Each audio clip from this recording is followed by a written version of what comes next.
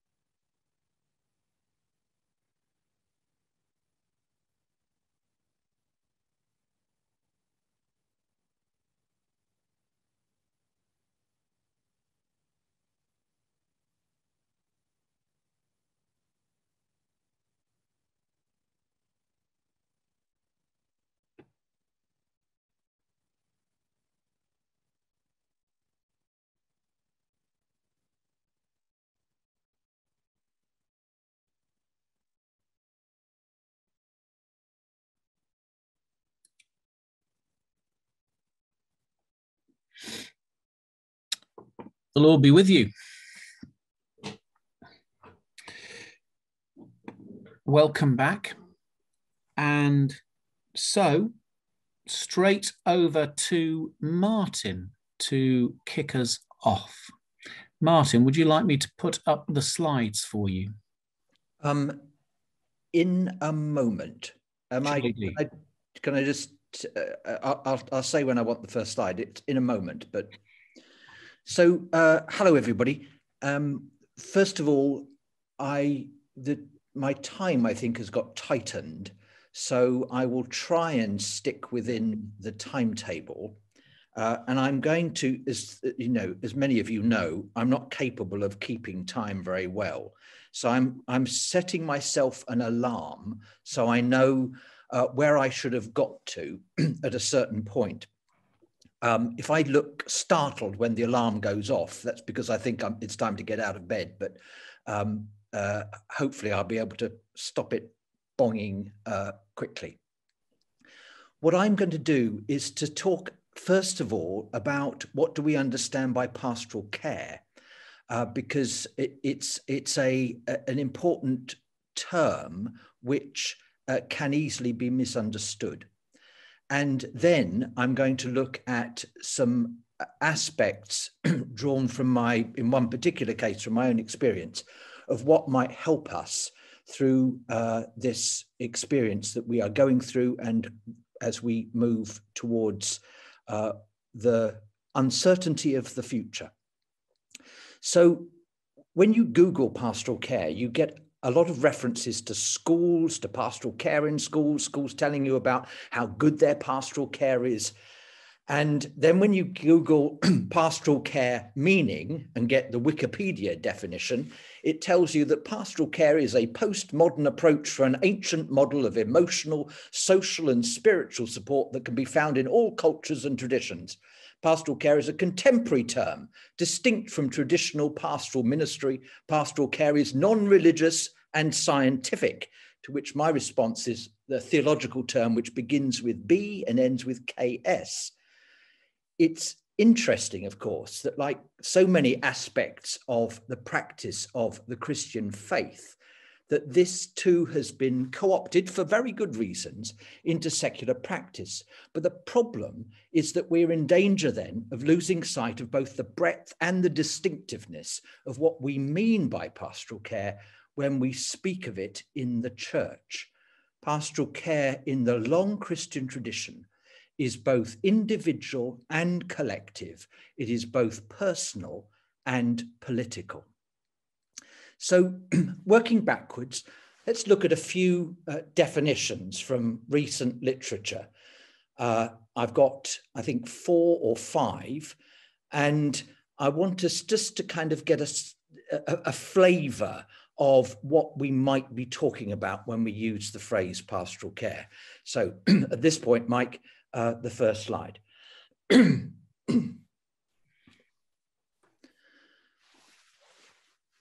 So this is Kate Litchfield, and some of you will have heard me talk about this book, Tend My Flock. It's a very good little book for pastors, for clergy and lay pastors, to understand issues of the nature of pastoral care, particularly individual pastoral care, and also to understand what we mean by boundaries, how we keep boundaries, how we grow in our self-care as pastors and our self-awareness. Kate Litchfield was the person responsible for the pastoral care of clergy in the Diocese of Norwich until a few years ago. So here she's saying pastoral care is central to the life of the church and determined by the command to love God with heart and soul and mind, and one's neighbor as oneself. So Christians committed to the belief that God loves us all unconditionally seek to reflect the love of God for each human being. That's a good foundational understanding of pastoral care. And whilst in her own book, it tends to be focused on the individual, in fact, you can see that that is both individual and collective. It holds the two together, rooted in the command to love God and love our neighbors as ourselves. Now, one of the dimensions that we're aware of, and it's not just not just a contemporary awareness, but we're aware of in the nature of pastoral care and what it means to be engaged in pastoral care, is that it needs to be authentic. It is about being real. It's about being human, which means, as Kate Litchfield points out, it means knowing ourselves. It's being self-aware. It's not engaging in pastoral care in whatever form it takes to, as it were, solve our own problems. We are all capable of taking our own baggage into other people's situations. So to prevent that, we need to be aware of ourselves, what the issue, what drives us, what's motivating us, why are we doing this? What are we about? Who are we in this? Are we being authentic? So we see on the next slide a famous statement from Henri Nouwen about the wounded healer. This is from an old book, 1979, but it's a book that people are familiar with, where he's talking here about clergy, but not just about this, not just about clergy, it's clergy and laity. The minister is called to recognize the sufferings, forgive the sexist language here, but it's of its time, sufferings of his time in his own heart, and make that recognition the starting point of his service, whether he tries to enter into a dislocated world related to a convulsive generation or speak to a dying man. His service will not be perceived as authentic unless it comes from the heart, wounded by the suffering about which he speaks. So that underlines this dimension of our own awareness, our woundedness, our brokenness, and indeed our sinfulness and our experience and knowledge of our forgiveness. That's at the heart of this process of being authentic pastors. But it's not just, of course, about, as I said at the beginning, about us as individuals, lay or ordained. It is about the whole church. What's the disposition of the church? What's the church in its authenticity and its self-awareness? How is the church herself vulnerable, open, real, honest, authentic? And that's, I think, key again for us to look at. We need to recognize that what we are engaging in, what we are called to be part of, the response that we participate in is driven by, going back to Kate Litchfield, is driven by the command to love and not by our self-preservation. If that's our motivation, if survival, for example, is our motivation, it's not authentic. People see straight through it. So the next slide makes this point. A Christ, excuse me, a Christ-bearing church will have to empty itself of all pride, self-seeking, and above all, the fear of death. The churches must be like the young girl who braved the ignominy of bearing an illegitimate child, and I imagine the loss of a society wedding she had been dreaming of during all her maiden days, assured only by the words of an angel that she was in the employ of God. And pastoral care then, moving into the next stage. So it's about the individual, it's about self-awareness, it's about the church, but it's also about the world. And so it is political. And if we can move on to the next slide, it's not just, we all know this, it's not just about providing food banks, but it's about addressing the reason that we have food banks at all. So here from Bonnie Miller McClearmore, pastoral care from a liberation perspective is about breaking silences, urging prophetic action, and liberating the oppressed. in place of the conventional modes with which pastoral care has been routinely acquainted with healing, sustaining, guiding, and reconciling, 4 pastoral practices acquire particular importance: resisting, empowering, nurturing, and liberating. So that gives us a flavour of some contemporary perspectives on pastoral care. But of course, that is rooted in the Christian tradition, rooted in Scripture. So I'm going to head back now into Scripture. But I want to start by focusing on that first word, pastoral, because of course what that comes from is our understanding of the role of the shepherd. And the shepherd role is key in this. And that shepherd role, that understanding of that role, holds together both the individual and the collective, going off to find the one that is lost and leading the flock to green pastures. So on the next slide, here's something from Joseph Allen, again, recent or relatively recent. Of all the terms which fall within the scope of ministry, it is shepherd which is the most inclusive. To minister to a community is to shepherd the flock. This is a metaphor used throughout the Old and New Testaments.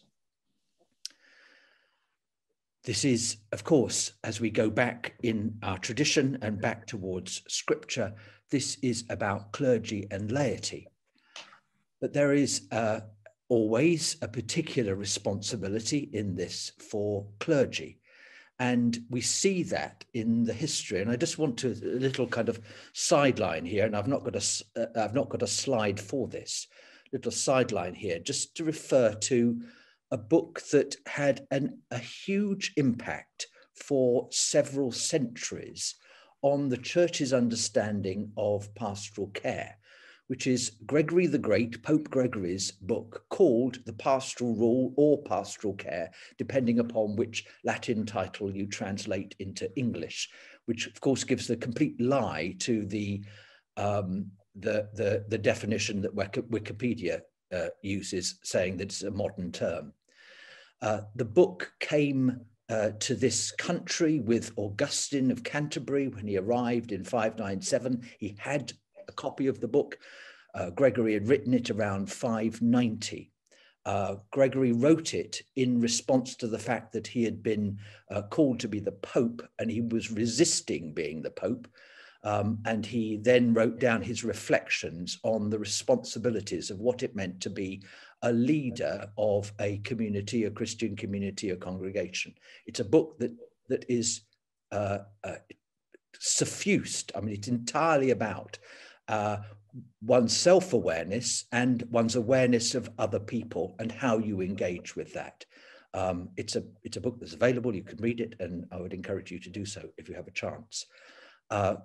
Alfred the Great translated it into English, and it is the oldest surviving book. The copy's in the Bodleian Library. It's the oldest surviving book written in English. It had a huge impact. Charlemagne picked it up, huge impact across Europe, and continued to do for several centuries. Here's a quote from it. The conduct of a prelate, by which he means a priest or a bishop, should so far surpass the conduct of the people as the life of a pastor sets him apart from his flock. For one who is so regarded that the people are called his flock must carefully consider how necessary it is for him to maintain a life of rectitude. It is necessary, therefore, that he should be pure in thought, exemplary in conduct, discreet in keeping silence, profitable in speech, in sympathy a near neighbour to everyone, in contemplation exalted above all others, a humble companion to those who lead good lives, erect in his zeal for righteousness against the vices of sinners. He must not be remiss in his care for the inner life by preoccupation with the external, nor must in his solicitude for what is internal, he fail to give attention to the external. So after that little sideline, back into scripture. Now, of course, when we think about the shepherd and the role of the shepherd as pastor, we land on passages like John 21:15. When they'd finished breakfast, Jesus said to Simon Peter, "Simon, son of John, do you love me more than these?" And he said to him, "Yes, Lord, you know that I love you." And Jesus said to him, "Feed my lambs." And we know how that continues, that dialogue continues. Let's just go to the next slide. Here's one from 1 Peter that picks up the shepherd theme. "Now, as an elder myself and a witness of the sufferings of Christ, as well as one who shares in the glory to be revealed, I exhort," that was my alarm, "I exhort the elders among you to attend the flock of God that is in your charge, exercising the oversight, not under compulsion, but willingly, as God would have you do it, not for sordid gain, but eagerly. Do not lord it over those in your charge, but be examples to the flock. And when the chief shepherd appears, you will win the crown of glory that never fades away." That again underlines the responsibility of those who have particular responsibilities within the Christian community. But then we move to Jesus's words, back to Jesus's words, and to the next slide, giving us another expansive understanding of pastoral care. "I was hungry and you gave me food. I was thirsty and you gave me something to drink. I was a stranger and you welcomed me. I was naked and you gave me clothing. I was sick and you took care of me. I was in prison and you visited me." And if we go to the next slide, we see that political dimension expanded in the mandate that Jesus took for himself in Luke's gospel. The scroll of the prophet Isaiah was given to him. He unrolled the scroll and found the place where it was written, "The Spirit of the Lord is upon me, because he's anointed me to bring good news to the poor. He sent me to proclaim release to the captives, recovery of sight to the blind. Let the oppressed go free, to proclaim the year of the Lord's favor." He rolled up the scroll, gave it back to the attendant, and sat down. The eyes of all in the synagogue were fixed on him. Then he began to say to them, "Today, this scripture has been fulfilled in your hearing." So in the light of all of that, as we reflect on what our understanding of pastoral care may be, what the roots of that are that we find expressed in scripture, what does post-COVID pastoral care look like? The next slide, I'm not watching my slides because I'm watching my text. I hope it's a graph. Is it a graph? Yeah, good. So this is it's an interesting graph. It's a standard graph for people who study the impact of trauma and what happens as we move through a period of trauma. So you've got at the beginning of the graph, you've got the impact, so the actual event. So we can locate that in the February, March of last year. And then this phase and the graph reflects people's feelings, so positive and negative feelings. And it moves quickly up into what is called the heroic phase, which then moves into the honeymoon phase. And this is the time, and we can all remember this. This is the time when people were working together, we were pulling together, we were reaching out to care for those in need. Our healthcare professionals were just engaged, as they continue to be, in the most incredibly sacrificial and determined way. And there was a spirit abroad which I think we can perhaps all remember, that was, there was something even positive about it. We started talking about, how the world could be. We started talking about what it was to value occupations and activities differently, so that we could see what was actually essential to the well-being and flourishing of the human community. There was that sense of, as it says here, the honeymoon, the heroic and the honeymoon. But of course, as time went on, this moved into greater disillusion, and particularly as the mounting impact of the disease, of the impact in terms of illness and of death, a figure that has now reached in this country 127,000. Though that impact and the prolongation of this and the strain on our healthcare services and other care key worker areas, that strain took its toll. And so feelings began to ebb away, positive feelings, that warmth and enthusiasm. And we all know this. We all know the fatigue, we know the exhaustion, we know the toll that this has taken. And then as hope becomes possible, as we move to that point where it looks as if we can start looking forward to the future again. And we had a false dawn, you remember, just before Christmas. But as now with the vaccination program, we think maybe we can come to a point where we can live with this virus. Then we move into the rebuilding phase. And it's that phase that I think we probably can consider ourselves to be in. So let me just say a few words about this from my own personal experience. It's not the same by any manner of means as the global collective experience of the pandemic. But I just felt this might be helpful to reflect on an aspect of my experience when I was a vicar in East London. So the next slide hopefully shows a picture of that. So the church in the foreground, Christ Church, was the parish church of the Isle of Dogs, still is the parish church of the Isle of Dogs, and the population of the parish was about 18,000, I think, when I got there. It was about 25 or 28,000 when I left. And when I arrived, what struck me was that this was a community that had been done to.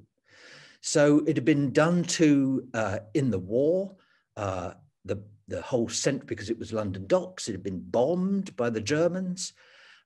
It had been done to by the government as they decided that this was an area for reclamation and for rebuilding, but without engagement, particularly with the local population.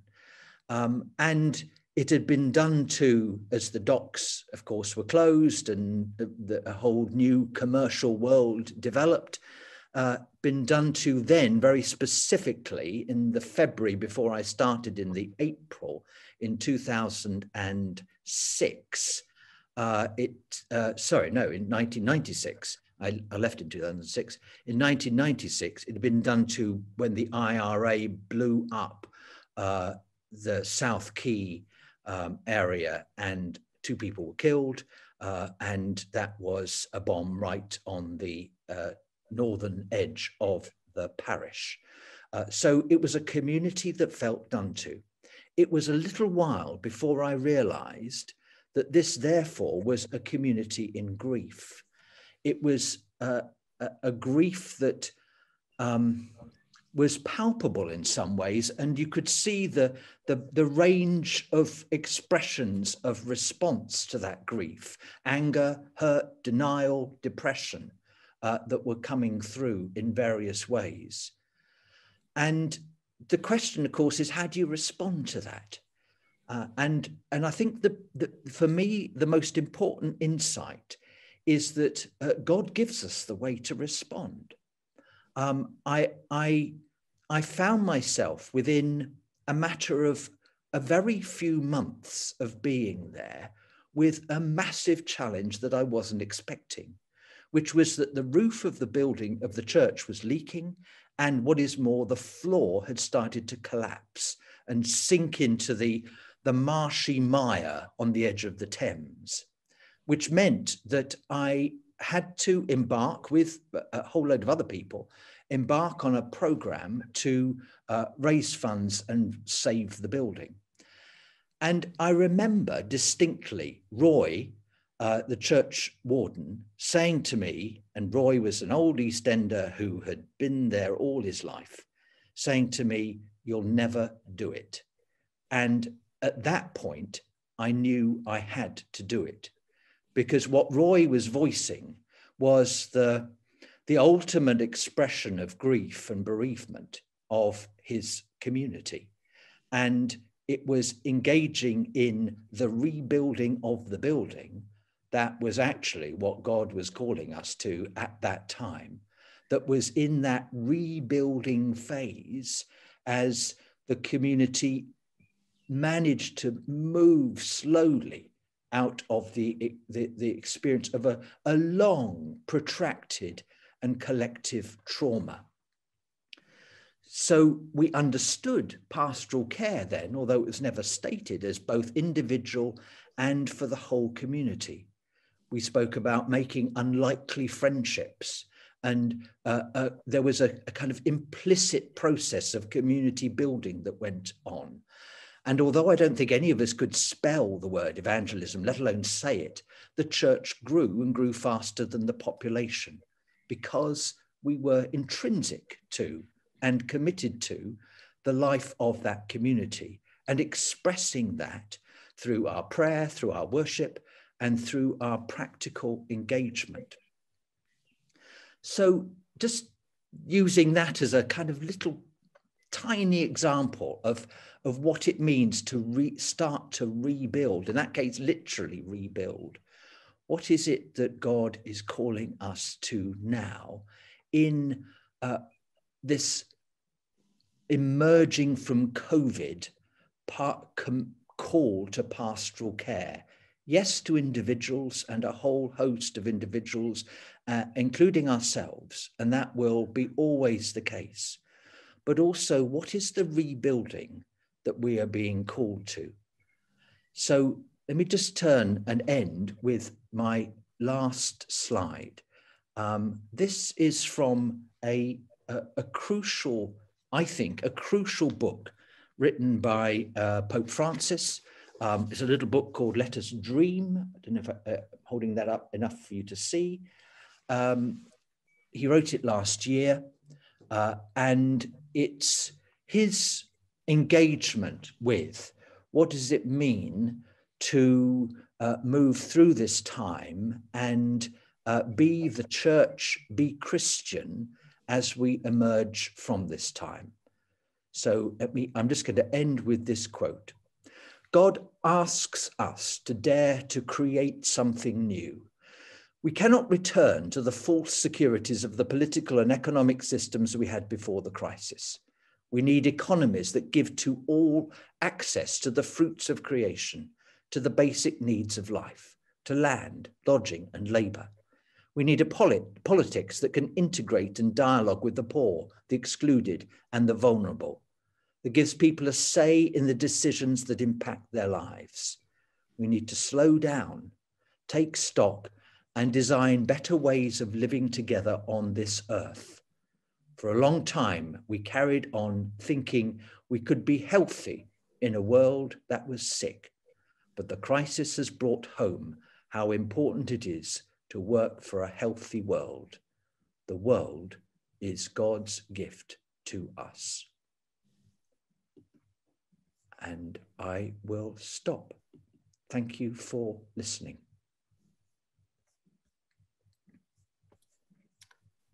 Martin, thank you very much. There'll be opportunity for us to reflect on what Martin said presently, maybe ask some questions or build on what's been said. But I'm going to hand over now to Dean Joe, who's going to look at a theme that Martin raised there in particular, which is the theme of grief and bereavement, and also, of course, concretely in relation to those, funeral ministry. Joe, I'm hoping you're somewhere on a screen I can't see. I am here, Mike. I'd love to be able to screen share as well. So I think you shall go to the ball. Here we go. Thank you. You're doing it for me. I ask you to be patient with me, people. It's lovely to be here. I'm still, even after 13 months of lockdown and over familiarity with Zoom, I'm still not great at the whole screen sharing thing, but I'm going to do my best. And I'll try not to do a Jackie Weaver on you and chuck you all out.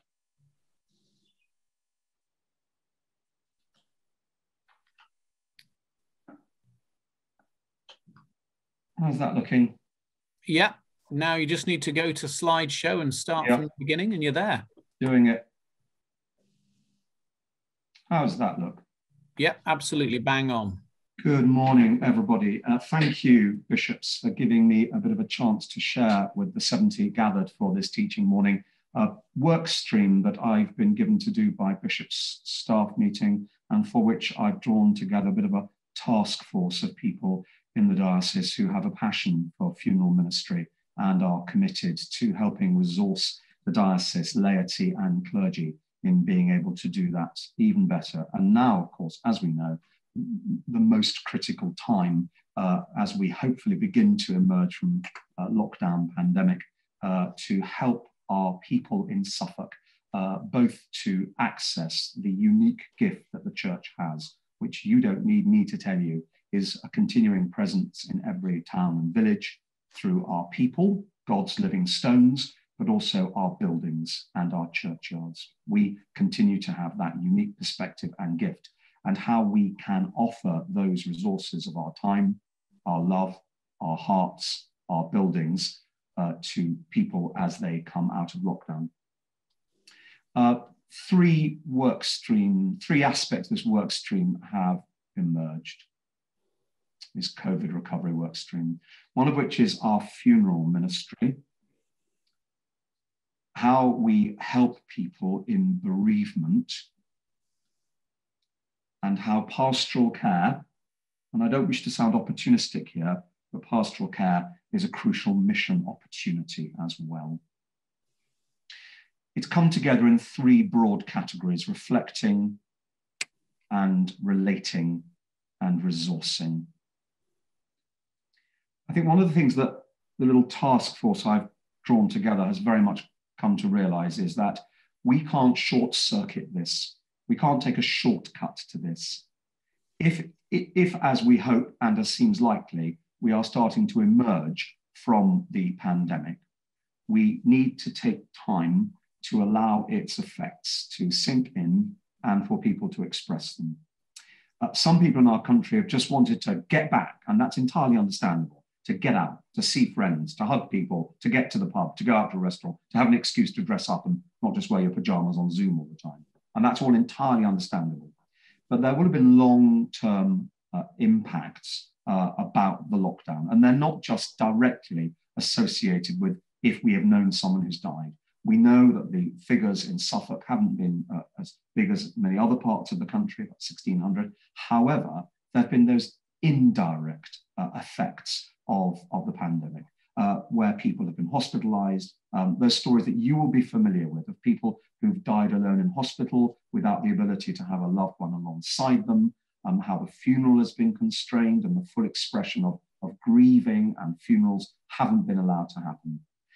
Added to that, there have been the experiences of isolation and loneliness, the effects on mental health for young and old alike caused by the pandemic. People who are already alone and lonely getting even more so because of being locked down. We all know that already. So all of that is about grief. All of that, it needs to be addressed. And as I say, it needs not to be short-circuited.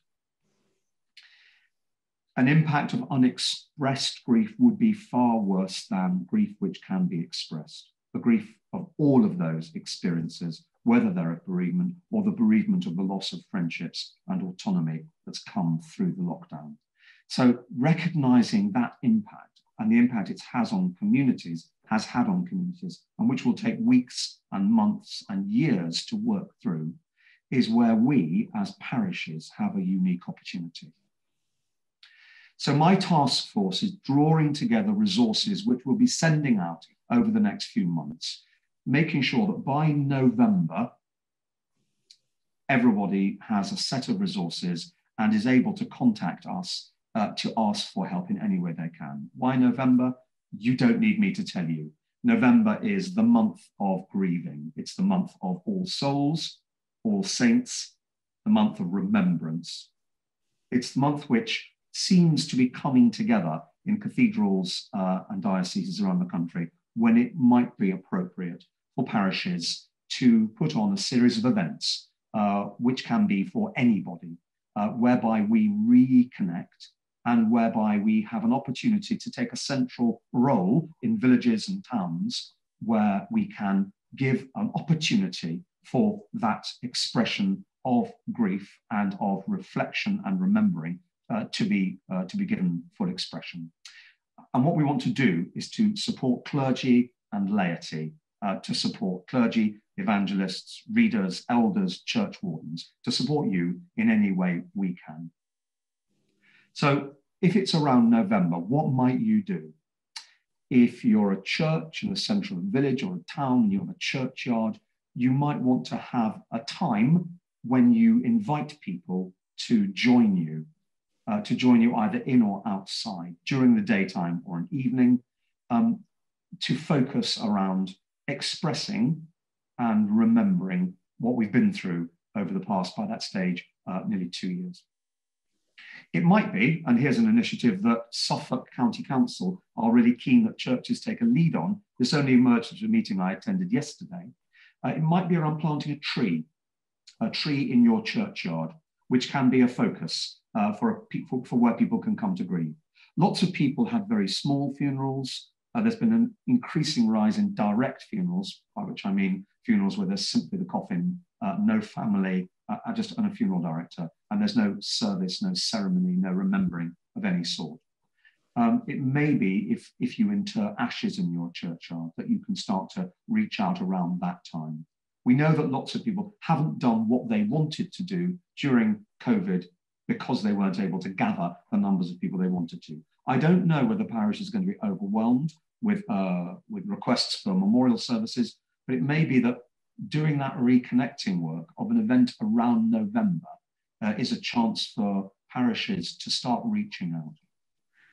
In that, you will have an opportunity, if you want to, and we don't want to just keep placing burdens of more work on overworked, stressed, and tired clergy. So working in partnership with church wardens and readers and elders to put on an event looks like a really good opportunity for you to work together. It may be that you'd like to reach out to your funeral directors, to your frontline NHS workers, to those who've kept your corner shop open, the people you know who've done the hard work in your towns and villages throughout the pandemic, people who've run food banks, who've dropped around prescription, done all of that work that's been so important and valuable, and to draw them in and invite them to join you, so that however you want to do it, there's a community-focused event that gives people that chance to come together. And to ask the question, who else in our communities is better placed than us to do this work? Who's better placed than the church to do this work? This is a missionary opportunity for us. And I don't want to sound, as I say, I don't want to sound opportunistic, but it's also a missionary, it's a mission imperative for us. And I think a chance for us to really take advantage of that. So that reflecting time, we're suggesting around November. We'll be sending out resources for you to suggest what you might like to do.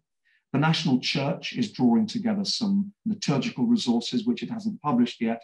And Matthew Salisbury, who is the national liturgical coordinator for that, is working on resources, simple, open, inclusive, generous resources that parishes can use. And we'll be sending those out to you.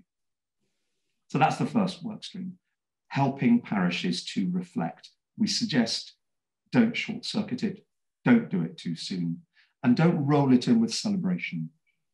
I think celebration, I don't think we want to start even thinking about celebrating and Thanksgiving until next year. Next year, of course, will be the Queen's Platinum Jubilee.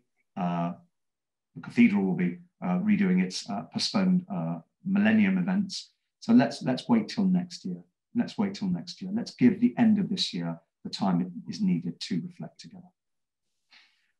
Next work stream is about relating, and the chance that we have to renew the ways in which, as parishes, we relate to people.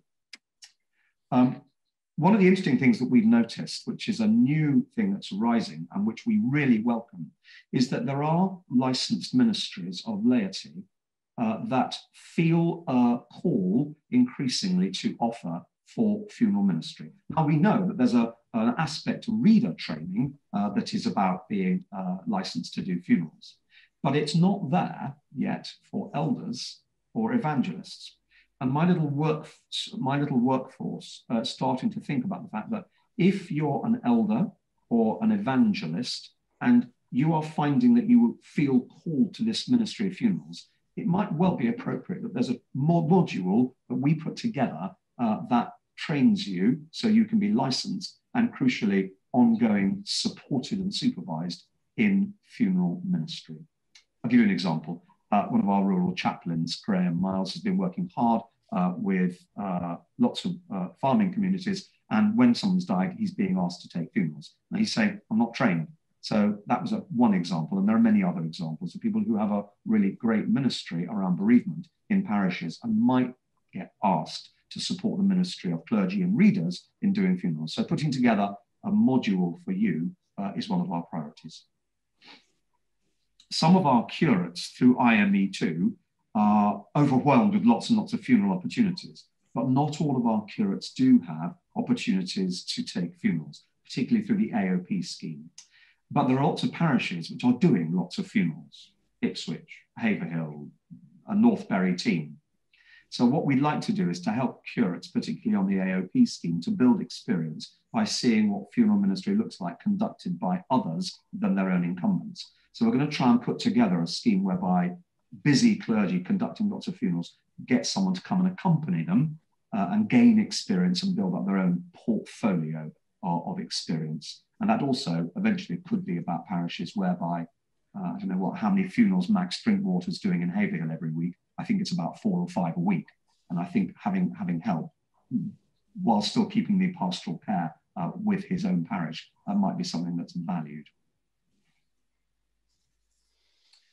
Having a Zoom not too long ago with funeral directors and keeping on doing that is another aspect of my work stream. Funeral directors are immensely appreciative of the support they get from parishes.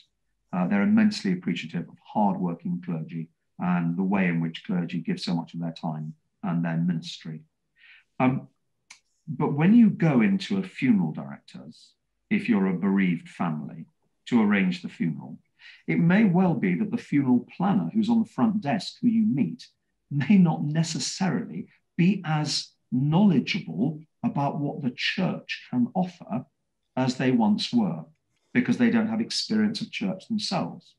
So some of these funeral directors who I was meeting with were saying, our funeral planners need training. They need help to understand just what's involved. So here's an example. If a family don't have a connection with church, they're not themselves churchgoers, and the person who's died wasn't a churchgoer, they may automatically think that there's no way in which they can access a church funeral of any sort. Making friends with our funeral directors, which I know loads of you clergy are already doing. You're way ahead of me on this already, I know you are. But making sure that maybe it doesn't necessarily need to be the clergy, or it could be the curate, could be the church wardens, popping in and providing opportunities to help our funeral directors know what's available. To say the things that you and I know are already amply true. You do not need to have been a churchgoer to have a church funeral. Someone will work with you to put the service together. And crucially, what do we have to offer? That lay celebrants, and I don't sound antagonistic towards lay celebrants, but what do we offer that lay celebrants don't necessarily offer? We offer ongoing care. We offer opportunities throughout the church's year, All Souls, to come and remember the one who's died. We often have churchyards where ashes can be interred. So we offer that ongoing relationship of pastoral care that a secular celebrant won't offer. We have that. So saying to those young funeral planners, you know, we've got a whole raft of stuff we can offer, and we want to be there to help you. Also, we have a church where you don't have a 20-minute time slot that you'll have a crematorium. We also have a much larger building generally. So particularly when tragically young people die, you'll often have enormous funerals where they'll be standing piled up outside the crematorium to say in the church, we have the space, we have the time, we have the flexibility, we have the skills. You and I all know that already, but our funeral directors, it's about building the relationship and about building, making aware to them the inclusive approach that we offer to funeral ministry. And the third and final aspect to our work stream is how we resource. This is a difficult one that we are wrestling with. I asked the question of rural deans, might it be possible? Because one of the frequent complaints of funeral directors is, listen, I've got a family sitting in front of me. They want to know what day that funeral is going to happen, and they want to know it now before they leave the office. Or if that meeting's happened over Zoom, they want to know now so they can start telling their families and friends. And me saying, parish clergy are extremely busy people and they can't just drop everything. So how can we make it possible for there to be a central phone number somewhere where someone can answer the phone and say, we'll take that funeral. And someone will get back to you within 24 hours to tell you who and contact the family and start setting it up.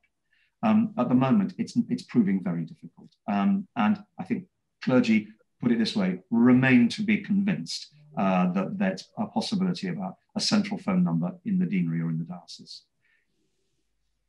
But the challenge remains, how do we make ourselves as available as possible without overburdening clergy whose diaries are already overstuffed and overfilled?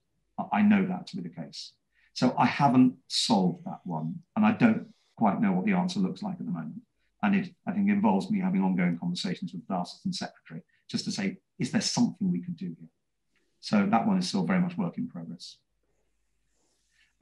We are going to be sending out a series of easily accessible resources, resources around November, community, liturgical events about remembering, but also resources through the diocesan website and other resources for families and for parishes, liturgical materials and all sorts of things.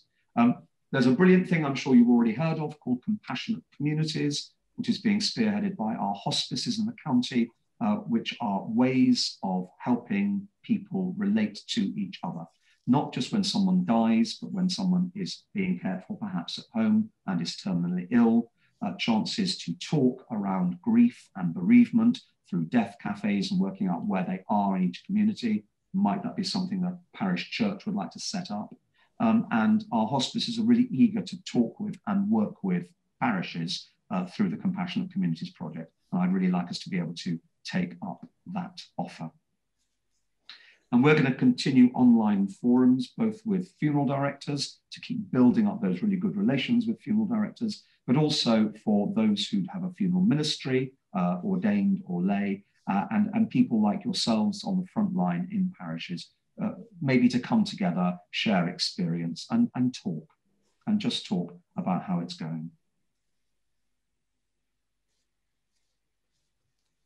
So moving forward, the Funeral Ministry Task Force already formed, drawing together those resources from which we want your input and feedback. We'd like to know, are you planning events around November? What do they look like? What creative ideas are you having? Let us know so that we can share those ideas around the diocese. And implementing improved relationships with funeral directors that I've talked about, and those creative responses to people so that they can really access ministry, and just do a kind of regular annual review about how it's going and get feedback from you. We've been here for over 1,000 years in Suffolk. We'll be here for another 1,000 years.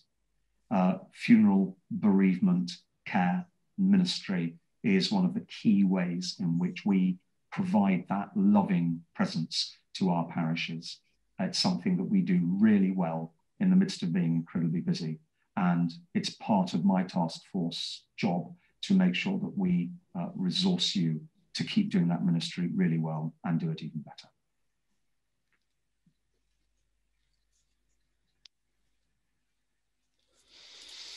Joe, thank you very much.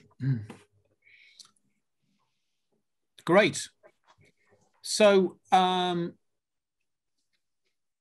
opportunity now for comments and reflections and questions further to what Joe said and indeed what Bishop Martin has said. I can't see all of you on my screen, so if you want to speak, could you click on the participants tab at the bottom, and to the right you'll see the opportunity to raise your hand if you wish to do so. Oops, raise my hand to ask for the bereavement course. So if you'd like to make a comment or ask a question, you're very welcome. So, and you also need to unmute when you do. Any comments? Yeah, Peter or Liz. Hello there. I just wanted to ask Dean Joe, have you thought, I know there's Holy Trinity Brompton, I've got a bereavement course which follows on to try and help families and things through this. Is this, because beyond the funerals, beyond the initial time of care, there's obviously going to come a point where they move on in their bereavement journey. And this kind of course could be something that may be helpful. Do you know about it? Is it a good thing? I do know about it. It is a good thing. Working in partnership with compassionate communities, this is something they really want to be able to do, both to have bereavement courses available, but also to have ongoing opportunities. Something we did in my last parish when I was Vicar of Fulham was we had a group that had a slightly clunky name, Learning to Live Different. And that was something set up by one of our lay readers. Her husband died and she got together this group. They met once a month. They had lunch together, and Learning to Live Different was actually about that key thing that, suddenly, quite often, somebody, if they've been bereaved suddenly, has to learn a whole load of new stuff they didn't before, which maybe their partner, their spouse did. So there's groups to be set up, also bereavement courses. And I think that's going to be something we're going to be drawing together with compassionate communities and offering that with them. Yes. So yes, Liz, thank you. And the Holy Trinity Brompton course is an excellent course and one of many. Yeah. And Liz, do you just want to say about access to that HTB course and how much it is and what it involves, just briefly for anybody who isn't aware of it? Yeah. I'm not sure how much it's involved price-wise and things, but I had been hearing about it through my daughter's church, who are actively involving themselves in this. And it struck me as they often do courses in Holy Trinity Brompton very well. And quite structured and helpful, and they seem to meet the need, the what is it, scratch where it itches kind of thing. They seem to meet the need of what's going on in a community, and it just struck me that possibly this is something we should think about doing going into the autumn, because people will be moving from that period of, if we get through June, etc. Suddenly you start to engage with what's really been happening in all sorts of levels. Yeah. Mary Sakanovich, who's one of my task force, has just told me that St Augustine's Ipswich, she thinks, is running that course as well. Yeah. Yeah. Great. I think, Carol, you've got your hand up. Yeah. It's £20, and they do ask you to purchase one of the books, which is only, I think, about £22. But Atalos also do a course which is Bereavement Friendly Church. I attended that yesterday and I found it was very useful, lots of ideas of how to make the churches more friendly and open to people that have recently suffered grief. Carol, do you want to put that in the chat so that people can get the spelling of it and then look it up? Is that possible? I'll have a go. Yeah, great. Thank you. Helen, you've got your hand up. Yeah, it's not church related, but I've signed up because this is something that I feel quite called towards. Signed up for a brief workshop with Cruise next month. Yep. And I haven't done it yet, but I just think that's something worthwhile looking into as well. We've got a lot of trained cruise bereavement counsellors in the diocese, which is fantastic. A chance also to mention that Rosedale Funeral Home have really been proactive with me. They've got branches in Attleborough, Beccles, Bungay, Diss, Halesworth and Halston, and they have reached out to me and they run courses and they've got very good stuff, videos for children, resources, which are very good. So Rosedale offer free courses for people So I think we would want a relationship with someone like them, putting together our module for training in funeral ministry for licensed laity. Yeah. Great. Dan and then Sandra. And Elka had her hand up as well. Oh, and then Elka. So Dan, Sandra, and Elka. Dan. Hi, just a thought about a presenting issue that's coming through quite a lot about COVID deaths in hospital. And it's the comment that we hear very often about, oh, they died alone. The grim reality is actually that if somebody died in hospital before COVID, they probably did actually die alone. That comment about, oh, they died alone is not, I think, about the person who has died or the process of that dying. Because in COVID, dying people are better, far better, infinitely better attended and cared for than previously. Yeah. So it's a fairly sharp end kind of issue that bereaved people are presenting. Yeah. Not something that we can actually say to them and say, well, actually, if you died normally, so you know you did better off dying under COVID. We can't actually say that.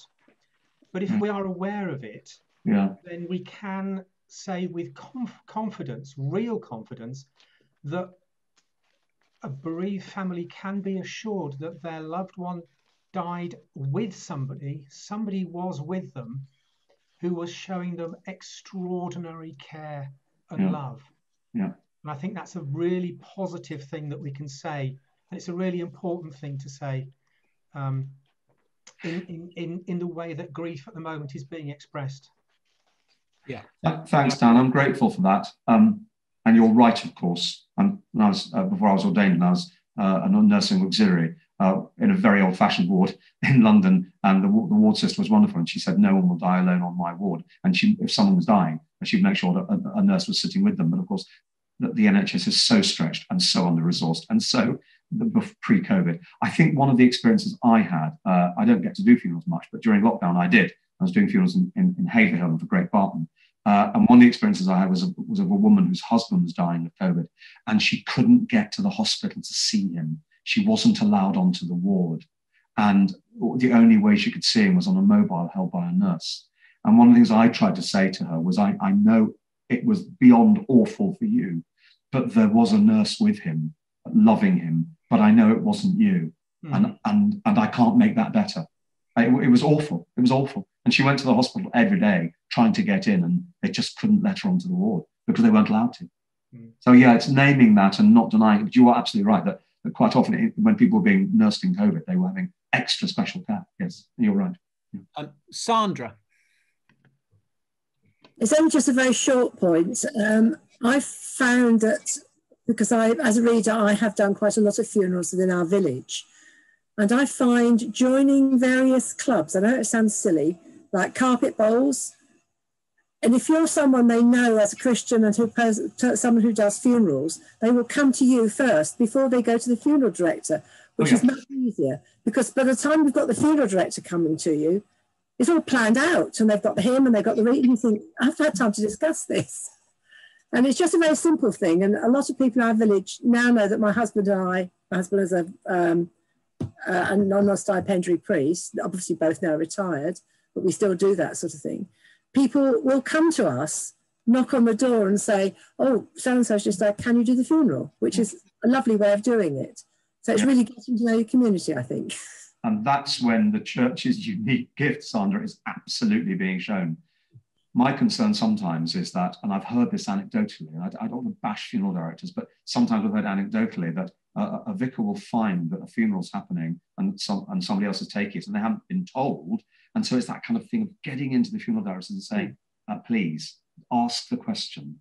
And even if if someone comes in and says it's going to be an enormous funeral, because there's no restriction on numbers now, which is great. If they say it's going to be an enormous funeral, we worry, is the chapel big enough? Say, well, you could have the church. Oh, he wasn't a churchgoer. Doesn't matter. We weren't sure what we believed. Doesn't matter. You know, the vicar's lovely and or the reader's lovely, and they'll absolutely do whatever they can. So it's giving the funeral directors that confidence to be able to say, you know, oh. Yeah, sometimes people, the opposite is, I did a funeral once in a different parish from us when the vicar was away. And I went to see the family. Well, we don't believe, but we want the funeral in the church, which Brilliant. is a real challenge, but Brilliant. we did it. Okay, yeah. Great. Yeah. Elka and then Dave, and then we better draw stumps and have a coffee. So Elka first.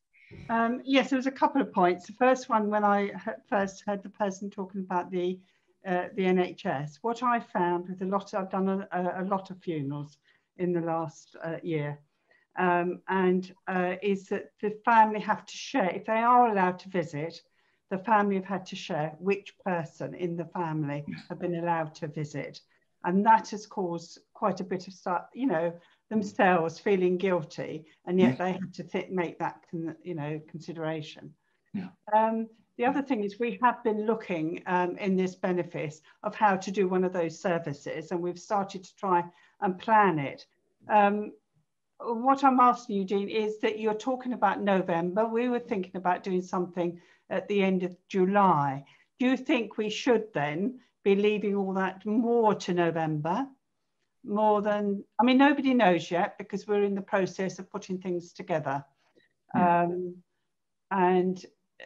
So I'll meet again with the others. But if you think it's, I was thinking, would that clash with All Souls? But then should we, as you said, November does tend to be, you know, the month for bereavement.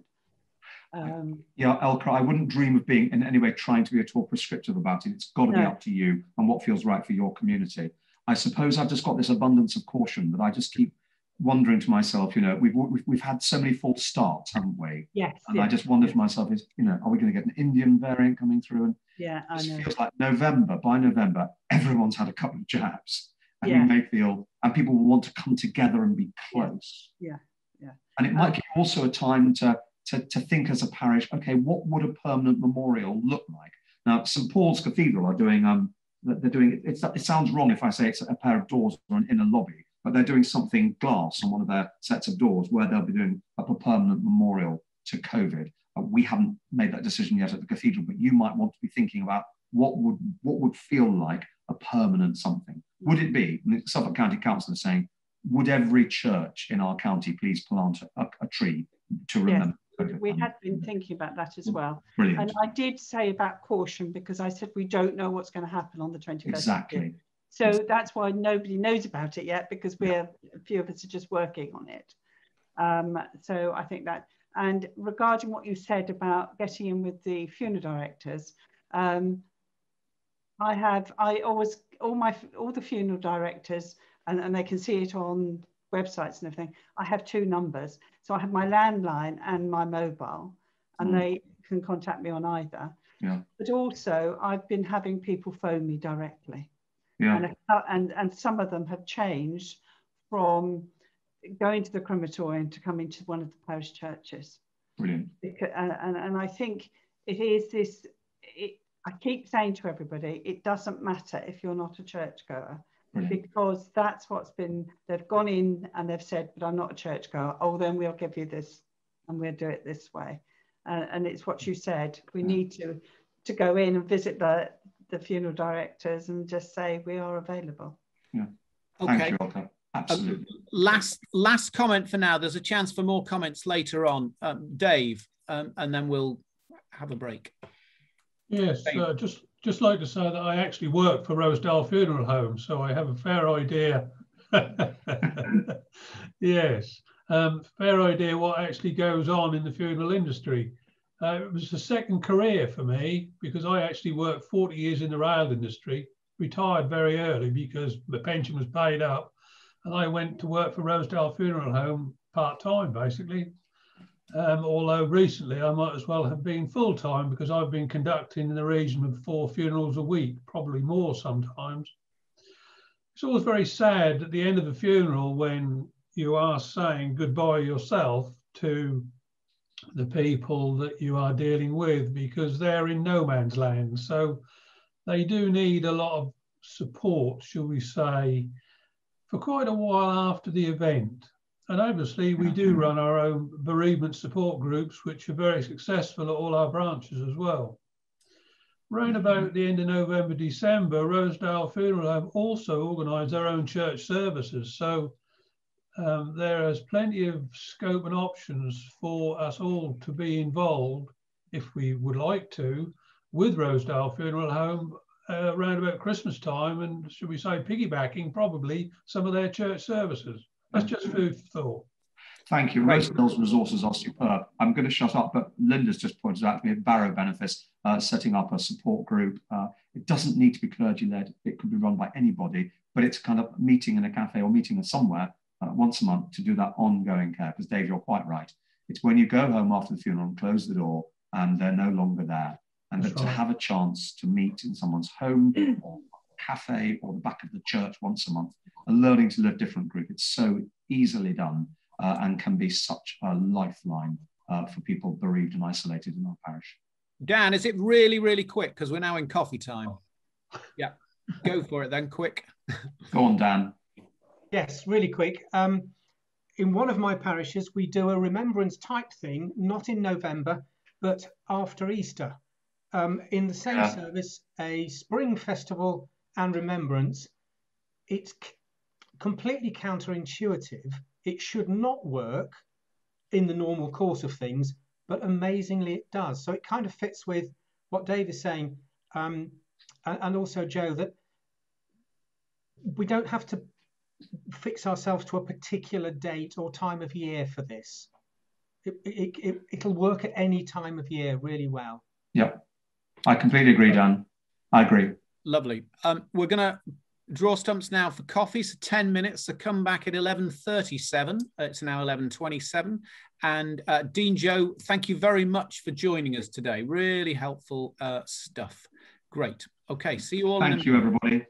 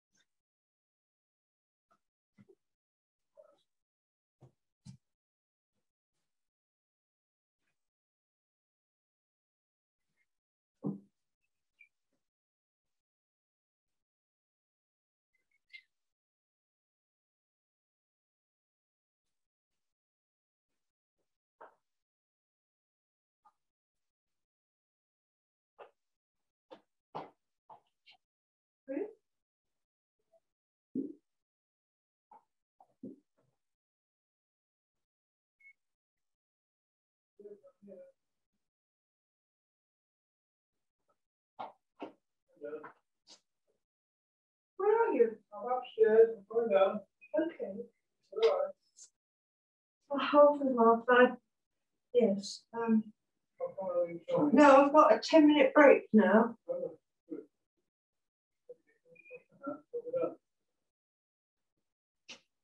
11:37. I've got to be back again. Gosh, I'm so cold though.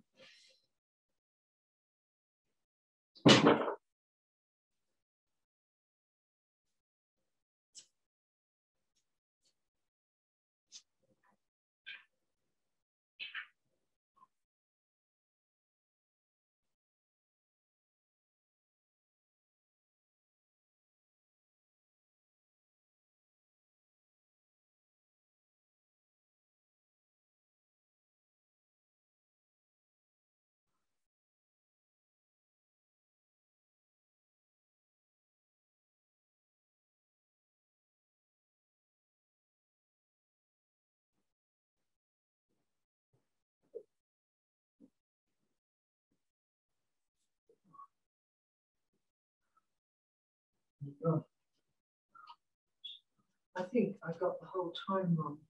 I thought it was 10:30 when I tuned in. Bishop Martin was well underway. There was obviously I'd missed a whole section. Can you say our email? I thought it was 10:30 to 12:30. Seems it's 10 to 12:30. 10 to 12:30. Gosh, yes. Can I think so. You're 10 minutes now, then you carry on. Anyway, some of it, it's not what I hoped it would be by any means. A lot of it I found very interesting. Bishop Martin, I could hear everything. Everything. It was clear as everything, but it was very high powered, very, very high powered. But I could hear him. I could follow him. But Dean Joe is not Dean Joe of Hackney. I don't know where this Dean, but I can't understand him at all.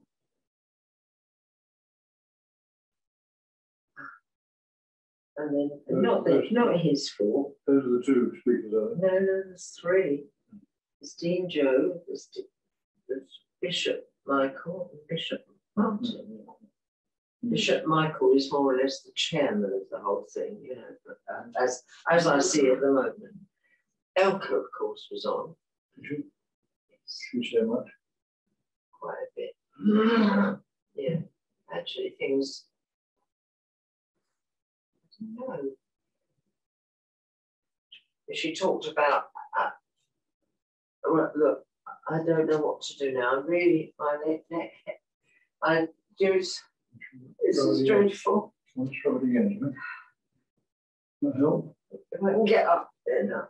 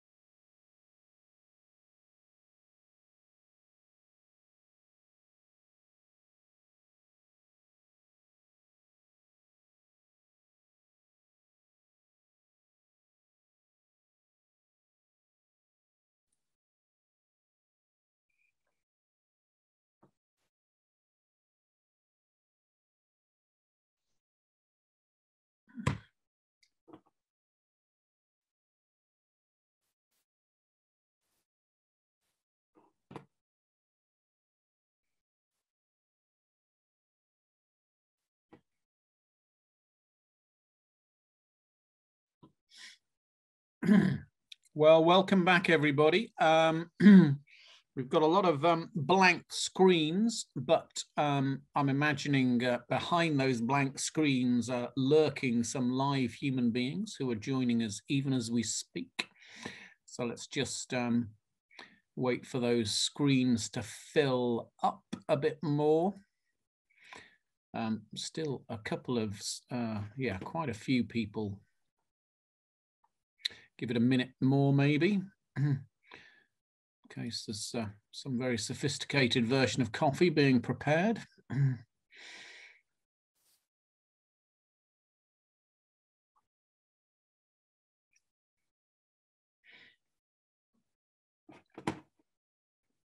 If you are back, if you could put your screen on just briefly so I can see that you are indeed alive and there.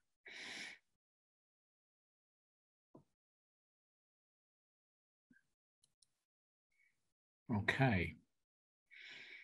And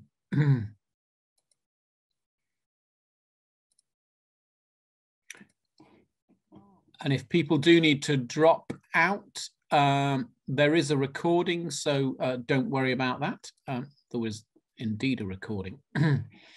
Okay, great. Well, I think I should probably move on. So I'm going to share a screen with you again. If I can find it, here we go.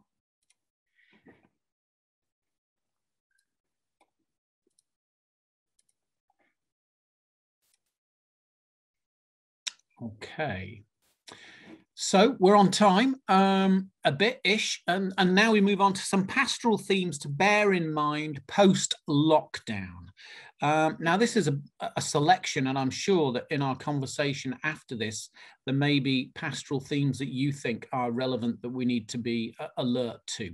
But there are 5 areas I just want to touch on briefly to do with pastoral care: our stories, our identity, our calling, our remembering, and our joy. So let's get into these. So first of all, our stories. Pastoral care involves paying attention to the stories that people tell themselves and the stories indeed that we tell ourselves. So in fact, some of the stories that we tell ourselves can actually be a matter of life and death. A good example is the Norwegian communities that settled in Greenland 1,000 years ago. They lasted for 450 years, and then they suddenly vanished. They basically had grown so large that the farms, the animals, and the crops couldn't sustain them all, and deforestation, soil grazed into oblivion, and wind and water carrying away topsoil caused them to starve. But here's the kicker. They starved to death while sitting on top of a massively rich food source, an ocean full at that time of fish. So why did they starve? Because of the story they lived by. And that story was that we Vikings do not eat fish. It simply isn't done. All the archaeological evidence suggests that those Norwegians would rather starve than eat a fish. They had plenty of native Inuit people around who ate fish they could mimic, but they despised the Inuit, calling them skraelings or wretches, all part of the lethal story that killed them. Now, you may say, well, we live in much more enlightened times than those. Now we are not at the mercy of such stories in that way. But of course, that very remark is part of a story of self-congratulatory progress, the story of the ascent of humanity, the story of intellectual sophistication, the story of how we're no longer so easily fooled.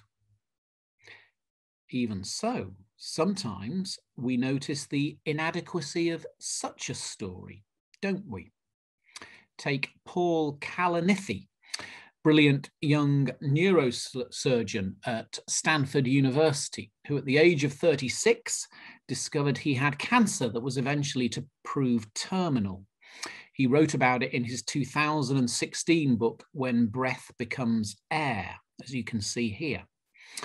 As he wrestled to understand what he was living through, and as he faced his approaching death, he realized the inadequacy of the story that he had been living.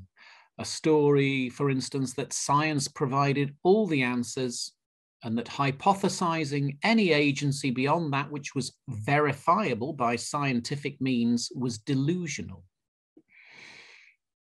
Instead, he wrote, "Science may provide the most useful way to organize empirical, reproducible data, but its power to do so is predicated on its inability to grasp the most central aspects of human life: hope, fear, love, hate, beauty, envy, honor, weakness, striving, suffering, virtue."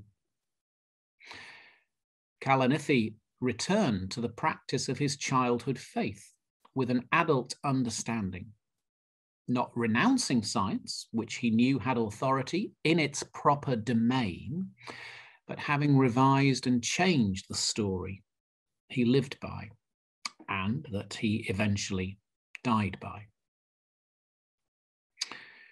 One of the tricky things about the stories we live by is that often they are hidden from our view and we don't notice them. We just take our way of thinking and acting as normal without noticing or questioning the story that is informing us. Sometimes it takes people who are living quite a different story to make us notice our own story. One of my favorite examples of this is from Lewis Hyde in his book, The Gift, where he mentions a class of Native American Canadian children, aged 8 or 9 or around about that age, who were given a simple task to complete. And the first one who finished it was to put their hand up and tell the teacher. Simple, yes, simple. Except that none of the children put their hand up and told the teacher the answer, even though there were plenty of them able to complete the task. Why? Because if an individual among them had put their hand up, they would no longer be in solidarity with the group of which they were a part, and standing out as the winner was, according to their culture, not a source of praiseworthy strength, but of isolating weakness. That example helps show us the individualism and competitiveness of our own Western culture that we don't even notice. It is not that one story, the story of the Native American Canadian children, is right and that Western culture is wrong with its story. But we do need to notice the stories of our cultures if we are not to be enslaved by them. So why do I mention all this in relation to pastoral care? Well, because as people of faith, we are saying, I am part of a very particular story involving Jesus, which I believe to be the true story. And that is central for pastoral care, because pastoral care involves at its heart the issue of enabling people to see who they are and whose they are. That at its heart, one of the issues of pastoral care is enabling people to see who they are and whose they are.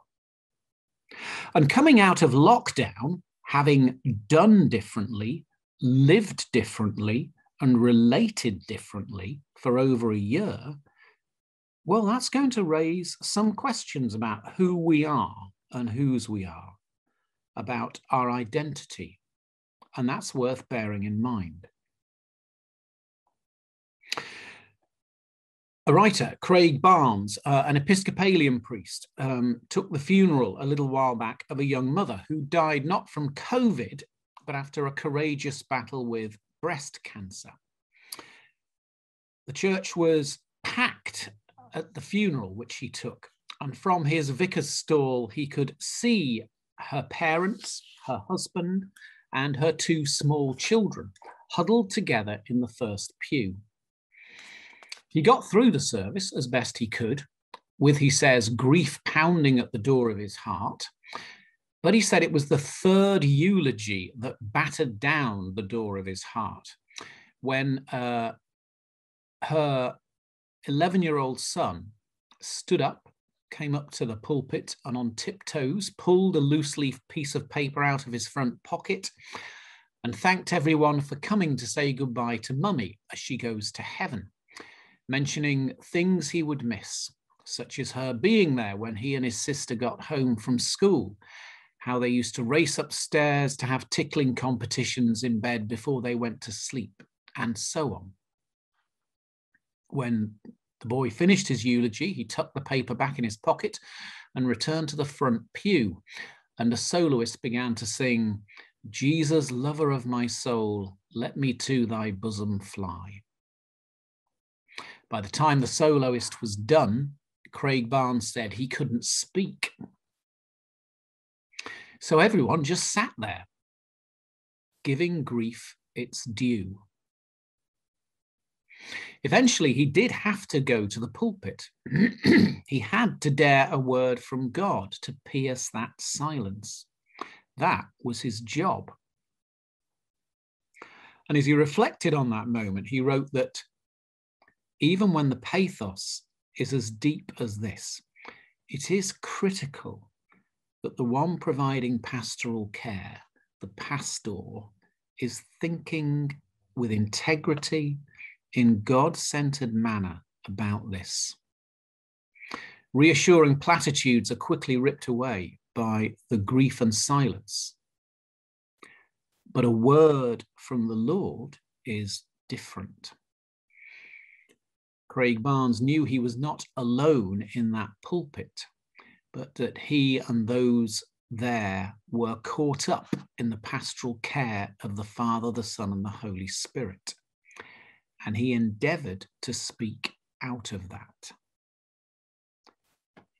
He suggests the most important thing to remember every day in the ministry of pastoral care is that we are at our very best when we are witnesses of the care of the triune God in the lives of those we serve.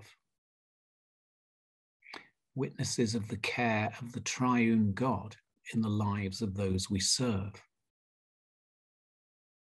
He says that this means that those we dare to call our people actually belong in life and death to a faithful Saviour who cares for them in ways that are often unapparent.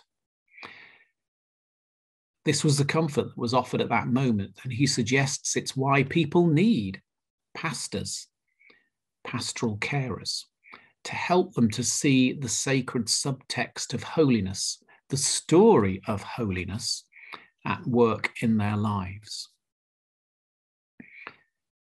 Craig Barnes keeping silence for a while at that funeral was exactly right. It is an embodied way of saying right then, I don't know what to say. And that's right. No human words could possibly fill that silence, which appeared to be all that was left after such a tragedy. Only a word from God would do. And he was right to then get in that pulpit and do his job. The church has always been at its best when it takes seriously the pathos of human lives and stands in a broken world as a people of hope who proclaim God is not done. Or as the Apostle Paul claimed in his first chapter of the Philippians 1:6, the one who began a good work among you will bring it to completion by the day of Jesus Christ. The one who began a good work among you will bring it to completion by the day of Jesus Christ. But this gives pastors work to do. If these words aren't just to be platitudes, then pastors have to do all they can, all we can, to nurture our own faith in God's agency in our lives. Otherwise, we aren't witness to the gospel, but merely quoters of a book. So maybe the pastor is a bit like a midwife, holding on to those in great pain and able to reassure, because we've been here before and we know that this will eventually lead to new life. We don't create that life and we can't make it come any sooner than it will, but we witness that even this can bring us closer to new life in Christ. All of which is to say that as Christians, we are to help people live out of a story, the Christian story, that reconfigures our sense of who we are, whose we are, and what is going on. As Craig Barnes concludes, this is a critical insight for those offering pastoral care. Our calling is not to explore the complex psychological mazes within our parishioners. We leave that important work to trained therapists. Nor is it our calling to place little plasters from the Bible on the gaping wounds people bring us. Our calling is to help them see who they are, which they especially need when they are in trouble. Who they are is the beloved child of God.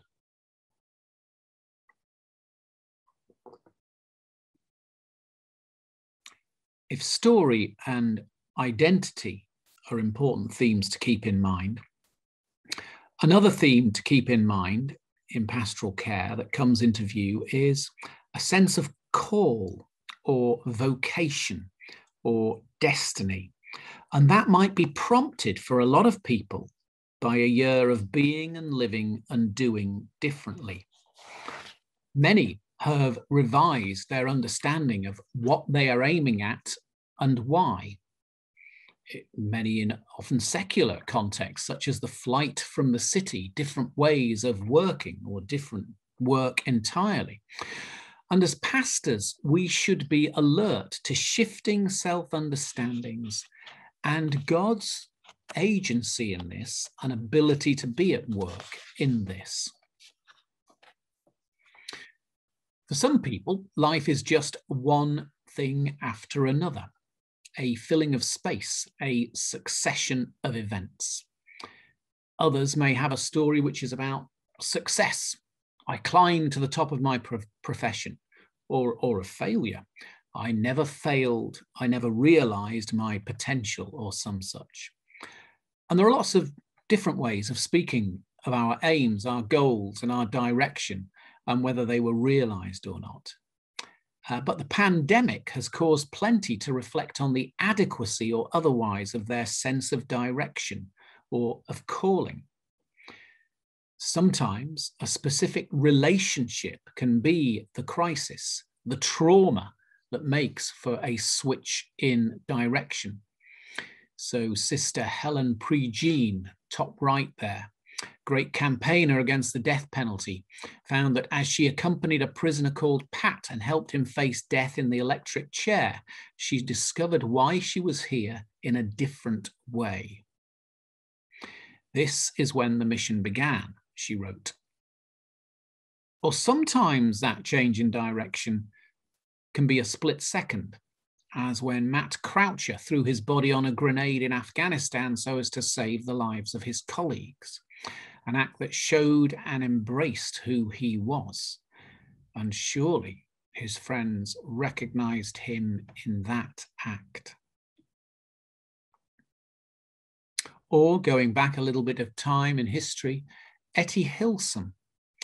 As the Nazis closed in, she recounts her growing awareness that her life was not to be as she expected or planned, but rather she was staring at deportation to Auschwitz. She wrote, within this longer quote, "Instead of living an accidental life, you feel deep down that you have grown mature enough to accept your destiny, mature enough to take your destiny upon yourself." From a Christian perspective, it might sound a bit self-important to suggest our lives are about discovering a sense of destiny. But in a manner of speaking, it is a destiny to make our way to a destination which is life with God and with one another in God. Not as dramatic, perhaps, as Etty Hillsome, but nevertheless. And we might expect there has been some revision of a sense of destiny in those whom we pastor, and so be alert to the conversation and the possibilities. And this is not a ruse to gain some institutional traction for more priests or readers or elders or whatever, though of course that would be very welcome, but it is rather about the summons and the invitation of the God of love, a summons which often is more visible at times of strain and change, that can look like a cross or a crown and much in between, but always, if of God, involves an expansion of freedom and generosity.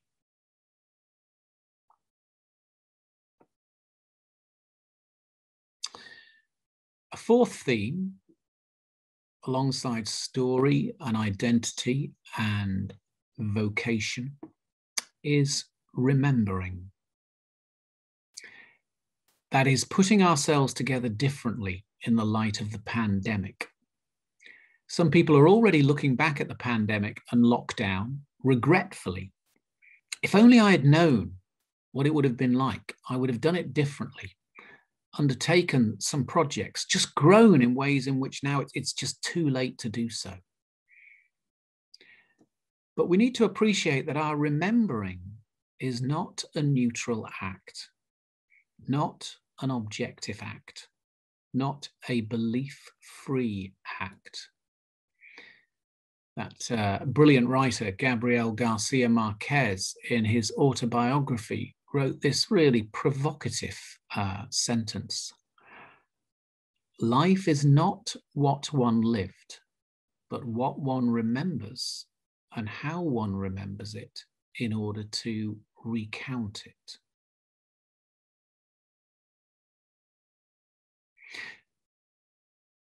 And a Christian would add that what is more, to look back merely regretfully is toxic to our souls and too neglectful of God's presence and activity. Our remembering is itself an act of faith or faithlessness. Why are there events that particularly come into our hearts and minds? What is God still trying to teach us, to show us, to reveal to us through those moments, those encounters, those decisions, those relationships? What is it that God is telling us we have not grasped in their true significance?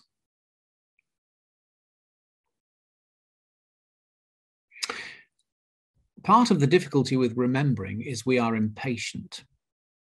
We are impatient to grow spiritually. And so perhaps we need to be mindful of the wisdom of Miles Stanford that he wrote about in a little book called Principles of Spiritual Growth. He says, it seems that most believers have difficulty in realizing and facing up to the inexorable fact that God does not hurry in his development of our Christian life. God is working for and from eternity.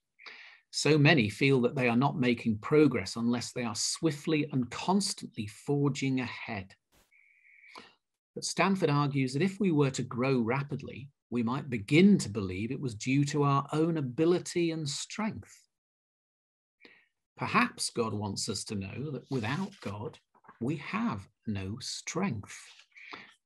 And is it not noticeable that some of the greatest characters from the Bible, be they Moses or Paul or others, waited for years for God's strength to be formed in them before they accomplished great things?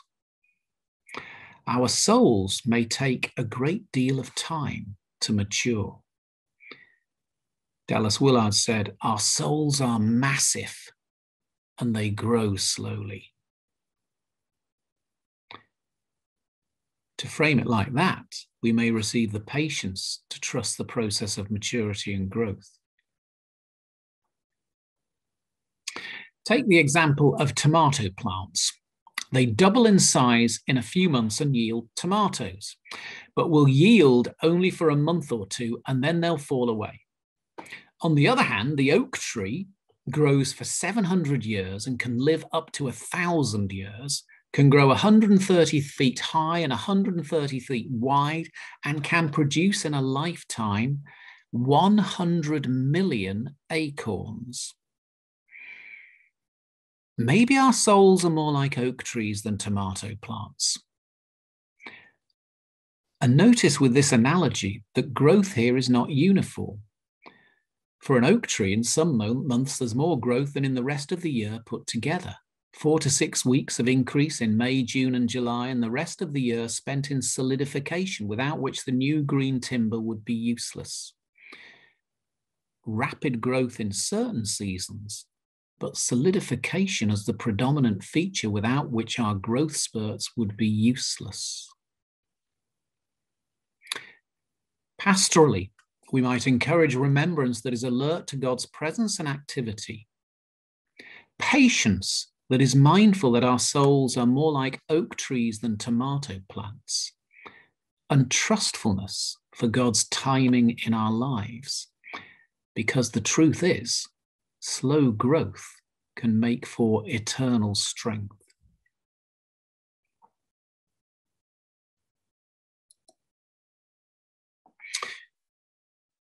One final theme that I would mention, perhaps a surprising emphasis you might think post-pandemic in terms of pastoral care, is joy. Joy may seem a strange subject to explore, but of course joy is a recurring theme in our scriptures, especially in the upper room discourses, John 14 to 17, through which we've been traveling on Sundays recently. Indeed, further along, the Passion narrative of John's Gospel places the idea of joy into some of the most difficult passages of Jesus' Passion. And the reason in the Gospel of John for joy with regard to the cross is easily grasped. The joy is that Christ has overcome the world. The joy is that this relationship with Christ will never be severed. The joy is that we will never be abandoned. The joy is that Christ is preparing a place for us. And the placing of that joy within the midst of Jesus' passion serves to remind us that joy doesn't take away the reality of being in this world caught between death and resurrection. This is a joy that holds simultaneously the sorrow of separation and the hope we have been given in Jesus. Joy is not the same as happiness. Happiness is conditional on circumstance. Joy has the power to rise above and overwhelm circumstance. Why? Because joy is a mode of being which is the result of experiencing and reflecting upon a level of goodness that is unmatched and irreducible in its ability to transform even our darkest hours. Consider the effects of the COVID pandemic on African American funeral practices in New Orleans during the last year. A funeral in New Orleans is an event with a jazz band leading a horse-drawn hearse and all the attendant pageantry. In New Orleans, a funeral is truly a celebration. The pandemic ended the music, parades, and public gatherings. But the African American community still found ways to celebrate. One of the funeral home directors makes the point that such celebration arises from the painful 400-year experience of life for African Americans. Out of necessity, they found joy amid its opposite. The joy in these communities has always been experienced in spite of their external situation. The 2020 pandemic was no different. And as so many said goodbye to their patriarchs and matriarchs in their communities, there was joy. If the African American community couldn't have a band, they had a boombox. If they couldn't have a boombox, then they sang. If singing was banned, then they clapped their hands. Nothing would stop them celebrating. And I wonder if we aren't being taught something more widely by this about the joy of the gospel. Nothing could take away their joy, and nothing can take away ours either. No matter the suffering or the circumstance, we have the joy of knowing and being known by God through Christ. And nothing, not even COVID or the separation of death, changes that fact. That we are not to mirror the moods or the neuroses of this world to the point of losing the distinctive gifts of the gospel. Now, you may say, surely it's somewhat odd that when a central symbol of Christian faith is the agonizing death of Jesus on the cross, our focus is on joy. Well, if our picture of the cross is that of Lovis, Corinth, and the dreadful and sadistic agony thereof, then indeed joy seems to strike a jarring note. But there are different depictions of crucifixion and the cross. If our picture is that of El Greco's Christ on the cross, then the almost unbearable nature of Good Friday looks a little different. Sister Wendy of blessed memory writes of this picture of El Greco, that coming across it was a transforming moment in her life, when Wendy, who had always found Holy Week and Good Friday almost unbearable, suddenly saw that, in fact, here Jesus dies in an ecstasy of joy. Sent by the Father to bring life to the world, he had done so, achieved what the Father intended. His agony, physically and spiritually and emotionally, may not have been any the less, but Jesus knew the great liberation of having reached an almost impossible goal. All this Sister Wendy saw mystically in this picture, with its moral darkness, reflecting a human system manufacturing such cruelty, but that darkness already beginning to be pierced by the radiance Jesus brings. Jesus dies alone, but in this depiction, already triumphant over death. He doesn't escape death, but he passes through it and out of it. His body spirals upwards like a white flame, radiating out as he spreads his arms to share the light with the shadows that are being defeated.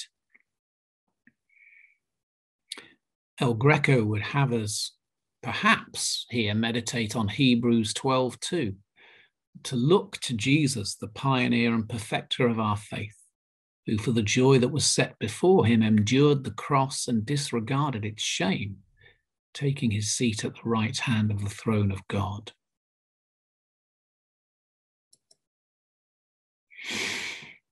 Like an African-American funeral procession in New Orleans, surrounded by death and pain and frustrations, we march onwards with joy.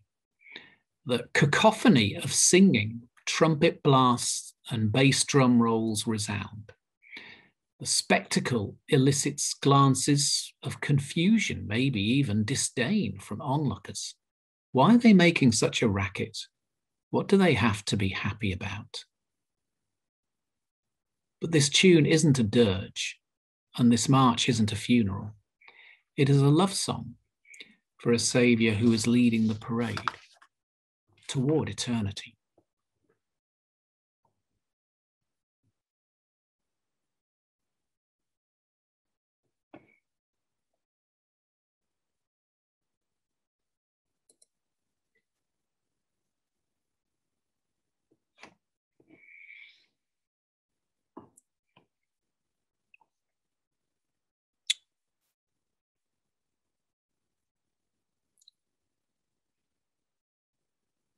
We've gone slightly over, but we do have a little bit of time for conversation and reflection and further illumination. Bishop Martin, any thoughts or reflections from what you've heard earlier on from Joe or from myself, or anything else that you want to kick off with before I open it up more widely? No, I'd rather listen to anything other people want to say, and perhaps if I do the prayer at the end, I'll say a couple of words then. Yeah, great. Okay, so I think you know how it is. I mean, we could go into small groups, but then we won't have any time for it to be in plenary. So I think it'd be better probably if we just stayed together. So you know how it goes. Click on the participants tab and go to the hand and click that if you want to speak, or wave madly, or kind of, you know, unmute yourself and shout if you're not on the screen I'm looking at. We'll start with Suena, who's on mute. I'm not now. Well, I just love the that last slide, and there was a big sash across the chap right at the front which said extraordinary gentleness. That's all I wanted to say for that moment. Yeah, it's a brilliant slide, isn't it? Yeah, I was so pleased to come across that. And yeah, you're right. It's not easily seen, that, so well spotted. And we are recording this, so, and I can send out the PowerPoint if anybody wants those slides, so you'd be very welcome. Ernest. Yeah, knowing that we are not trained professionals as therapists. Of course, you said helping people to identify who they are. In the present situation, I ran into a family. I mean, the story is such that the boy had a very kind of upbringing that is affecting him at the moment because of the COVID situation. He became isolated to his friends and is being affected mentally, to the point that this cumulated experience he had when he was young, coupled with the present situation, he tends to take his life. Now, as a church, do we have materials, despite the scripture, that we can use to help the family, to help the child pull through this trauma? Yeah. So yeah, I'd be really interested actually in other people's experience of when we've had this situation, and thoughts on this. One of the sources that you'll be aware, Ernest, that we have a healing and wholeness team in the diocese. So one of the sources that you have there immediately is a healing and wholeness team, and Matthew Vernon, the canon pastor at the cathedral, is effectively the secretary for that. And through Matthew and through other members of the team, resources can be made available depending on what it is particularly that you're looking for. So that's one immediate source, but also the healing and wholeness team work with other health professionals. There are other agencies involved through particular people who are part of that team. And one of the things that's really important is that wherever possible, if we're dealing with the well-being of people, that we are working with others who are engaged with them at the same time, and not simply doing this individually or in isolation. And I know from my own experience as a curate, when I was dealing with somebody who was under the Maudsley and had a diagnosis as schizophrenia, how damaging it was for that person, for 2 or 3 different people coming from different perspectives, not liaising with one another, to actually be endeavoring to assist without coordination. But it's a really interesting and provocative question, and I'm wondering if there are any experiences around the room that would be helpful in relation to that to share. Maybe people could chip in a moment about that. Yeah. But that'd be the first place to go, Ernest. It's certainly the healing and wholeness team. Sorry, was somebody going to come in there? Yeah, Mike. Yeah, Paul. There is an I can't remember the organisation, but there is an organisation because I had a situation where an older child took their own life, and the family was supported by, I wish I could remember the organisation now, but they support people who have lost particularly close family members due to suicide. I'll try and... It's survivors of death by suicide, I think possibly you're thinking of, Paul. Yeah, I think that's the one. There's a branch that is active in Ipswich. It was at St John's Church. I don't know if it still is. Survivors of bereavement by suicide, SOBS. There's also a branch. There was also a branch in Bury. Yeah, that's the one, Mary. Yeah. And while some of these agencies are really important and can be channel of God's grace and God's healing, we shouldn't underestimate, Ernest, either the power of being embedded in a loving Christian community. We are those who understand that our being, the fabric of our being, depends on the quality of our relationships with one another. If we are mediating the person of Christ and the Holy Spirit in those relationships, then that is a critical contribution to the health and the well-being and the flourishing of those in our midst. Thank you. Paul, you've got your hand up. Yeah, just a couple of comments, really, and I've already messaged Joe about this as well. Talking about being central numbers and clergy being more accessible to the funeral directors, it depends on whether or not parishes are able to or willing to, I think, pay for a mobile phone for the vicar, a work phone. I mean, I use my personal mobile, but I don't. The number's not. I don't give the number out widely because, so that's just a thought. And secondly, just to say that in Woodbridge area, I'm in Melton and Ufford, which is in to Woodbridge, we've got a really good working relationship with our funeral directors, particularly the kind of local family ones. So these relationships are beginning to, well, some of them are very well established, but there. Yeah. And I certainly think, yeah, so on the latter point, absolutely right. To develop these relationships of trust and mutual respect between professionals is really important, I think, as part of deepening that collaboration and the possibility therefore of receiving funerals. But the other thing is, yeah, accessibility is an issue. We follow the example and the model of our Lord Jesus Christ, who was not actually 24/7 accessible, and ensured that there were particular times when he wasn't accessible in order to be resourced in particular by his relationship with his Father. There's work to be done so that we can have the appropriate accessibility for funeral directors and others, so people are able to access us without that resulting in a lack of pastoral care towards the carers ourselves. Yeah. Christine, I think, did you have your hand up?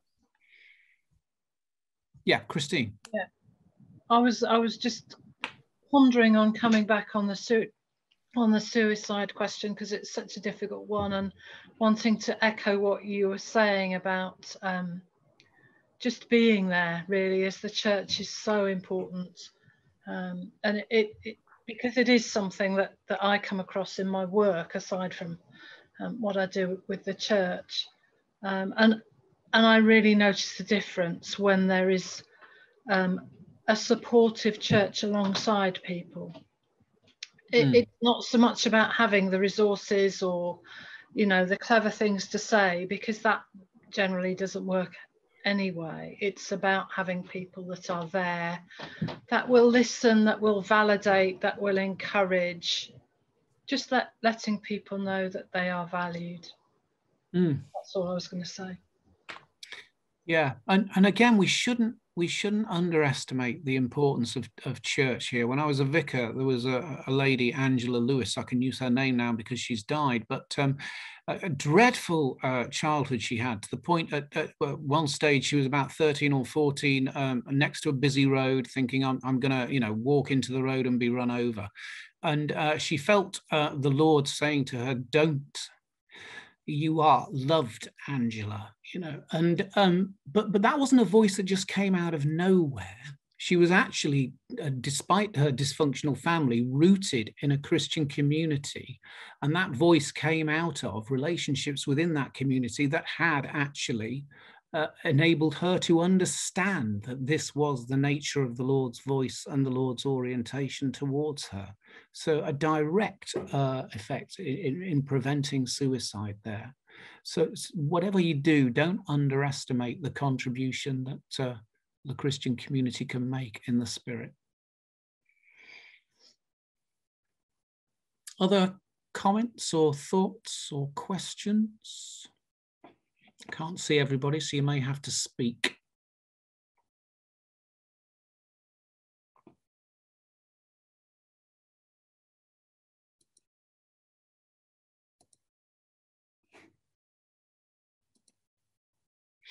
What about any themes arising you think that are particularly pertinent for pastoral carers such as ourselves now that haven't been mentioned? Maybe we'll come back to that. I don't know if you're going to address that or something else, Sheila, but you've got your hand up, so over to you. I was just going to say how important it was that Dean Joe was talking about giving time to experience the grief and then having a time of remembrance, because it's so easy to in one's desperation to or people's desperation to come out of this lockdown and so on with great joy and a lot of enthusiasm for let's have a community celebration, to actually forget the grieving that people in the community have been doing, both with a sense of loss and isolation of their freedom and their families and all of that sort of thing, as well as the physical loss of bereavement and actual physical death.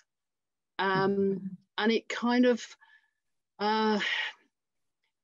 it is easy to push these things that are more, shall I say, somber in their thinking under the carpet and ignore them rather than face them and then enter into the joy that will be ours or is ours in Christ. Yeah. One of the striking features of Scripture, if you undertake morning prayer, for instance, is the slabs of lament and of grief, which are peculiarly out of tune to some extent with the kind of emotional resonances of our contemporary culture in that way. Yeah. Chrissy, you've got your hand up. One of the things that I'm really interested in this morning is something which has worked really well for many of us over the last year, is it? Plus, is Zoom and being able to take worship to the parishes via that wonderful module. I'm just concerned that we've not talked about those folk who are still not going to want to be going out and the pastoral care that we will need to continue to give to them, albeit by using Zoom or any other type of wonderful electronic device that we may have to hand. And any thoughts, Chrissy, about our ongoing care of those who are otherwise going to be isolated? I mean, I guess an approach that certainly myself and Bishop Martin want to sponsor is, without killing ourselves, how do we ensure that, we've got a mixed approach still? Because actually, ironically, IT has enabled us to be more inclusive rather than less inclusive in some ways over the past year. In a benefice, we're going to continue with 2 services weekends by Zoom, on 2 Sundays in the month, rather, not 2 services every Sunday. and also we'll continue with our Celtic prayer Wednesday, Fridays by Zoom. And we've also got 1 or 2 other things going, like tea at the rectory by Zoom, would you believe, to try and look at some of the more, far more pastoral issues that we need to address at the moment for the elderly parishioners. Great. Morag, and I think Elke, you had your hand up, and then we'd better, and then Rufin, and then we will definitely have to stop there. So Morag. I was just going to say that at the hospice, we've been very much aware of lots of bereavement calls we've been getting, which are really complicated. And it's people being affected by COVID, but not directly, but because of lockdown, not having been able to socialise, not being able to do the usual sorts of things we would suggest people to do, of meeting with groups and going out and trying to see people, and our usual support has gone. Right, so there may be some fairly undigested materials that people will need to work through with others as we come out of lockdown. I think very much so, yeah. Yeah, thank you. Elke, and then Rufin. Yes, just very quickly. I've been involved with bereavement in the past with different age groups as well. And I just want to say that what I was thinking about in the end of July, which I spoke to Dean Joe and all of you earlier, was not a celebration, but a period of bereavement. I say to all of, when I take funerals, that there is this time that is acceptable to grieve, and it's part of that journey. And I think, and that is very important. And I think that's what, to me, has come out of today, but also for us as a church, to be sitting beside people, which many of us have done for many years, but it's just being there. And sometimes we have to be in silence to listen and to hear their grief, even if they're silent as well. That's what I say. Yeah, thank you. And finally, Rufin. I just want to say thank you to Bishop Martin and Bishop Mike and Dean. I just, if anybody wants to support me, I'm a new lead chaplain at West Suffolk Hospital, and I'm building my team. Yesterday only, I have seen 20 patients. So there is a lot of demand now in the hospital. If anybody from at the moment, we are not opening for the volunteers, but clergy is welcome, and we have a honorary contract for the clergy. So anybody who wish to support the patient in the hospital, most welcome. Please do contact me. Thank you, Rufin, and blessings for your work. Bishop Martin. Thank you. It's lovely to have been with you all this morning. In that last conversation, the biblical story that came to mind was Jesus with Mary and Martha, and talking about Martha being distracted by many things. And I'm just struck that it's quite easy for us as we move into this next stage of uncertainty, what's going to happen and how do we engage in what God is calling us to, that we could be overwhelmed by many things that seem to be pressing in on us. And the important thing is to discern what it is that God is calling us to focus on. So going back to what I was talking about at the beginning, I got thrown a falling down building to focus on, which became the center of rebuilding a community.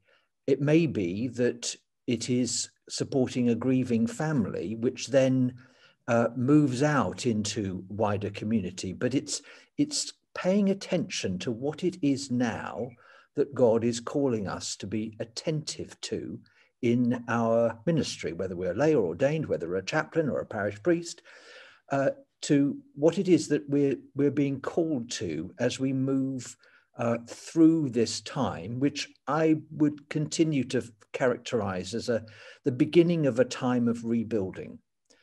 So I just would encourage you not to be distracted by many things, but pay attention to that which, in fact, God has placed you in the midst of, or has placed in front of you or beside you.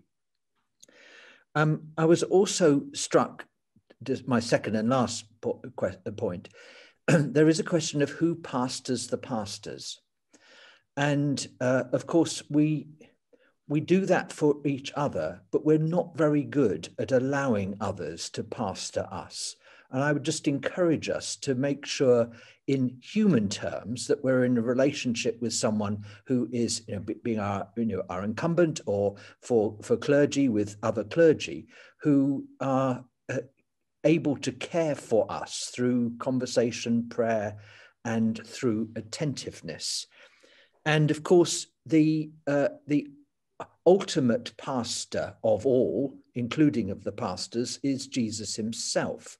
And as I've been listening today, I've been struck, and we've used the term, I use the term, but Mike's used the term, and Joe has as well, been struck by seeing Jesus as our shepherd. And of course, the earliest Christian depiction in Christian art of Jesus was not the crucifixion, but Jesus the Good Shepherd. And Jesus who shepherded his people from life, from death into eternal life, but also shepherded his people through the traumas and trials and tribulations of the life of the early church. And so I kind of hold on to that image and that sense that through all of this, Jesus is shepherding us. Maybe you want to visualize that it very specifically as Jesus holding our hand and leading us. But I just encourage you to be aware of Jesus's shepherding, holding, guiding, leading through this time as individuals, as communities, as the church. So with that in mind, let us pray. The God of peace, who brought again from the dead our Lord Jesus, that great shepherd of the sheep, through the blood of the eternal covenant, make you perfect in every good work to do his will, working in you that which is well-pleasing in his sight. And the blessing of God Almighty, the Father, the Son, and the Holy Spirit be amongst you and remain with you always. Amen. Amen. Thank you, and go well, and see you soon. Thank you, everybody. Thank you. Thank you, everyone. Thank you. Thank you. Thank you.